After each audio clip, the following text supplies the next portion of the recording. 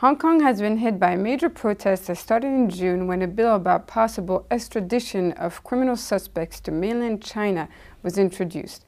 Hong Kong used to be a British colony, but it was returned to China in 1997, and since then it has enjoyed a special status, giving the territory a certain autonomy from China and its people more freedom under the one country, two systems arrangement. The protests started due to the extradition bill, but they continued even after the government withdrew the bill, as protesters now demand full democracy.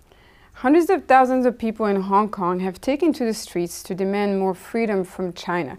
These violent demonstrations have worried the international business community, as Hong Kong is one of the world's major financial centers. The local stock market, the fifth biggest in the world by value of the listed companies, has been affected by the protests, especially property and retail stocks. However, the stock market has been quite resilient despite the protests, and negative impacts have been somewhat contained. Tourism, a major component of Hong Kong's economic success, fell by 26% in September compared to the same period in 2018. Retail sales have been strongly hit as well, especially when it comes to luxury goods.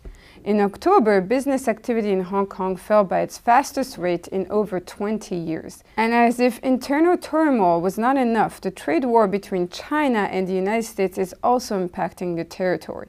Exports have been falling, especially exports to China and the US, two major trade partners for Hong Kong. Imports have fallen as well the past few months.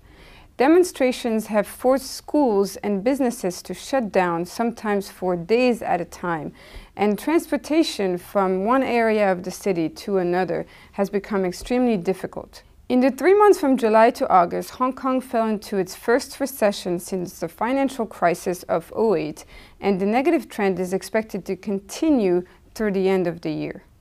Without an end to protests or an end to the Sino-American trade war in sight, economists expect the slowdown experienced by the economy of Hong Kong to continue into 2020.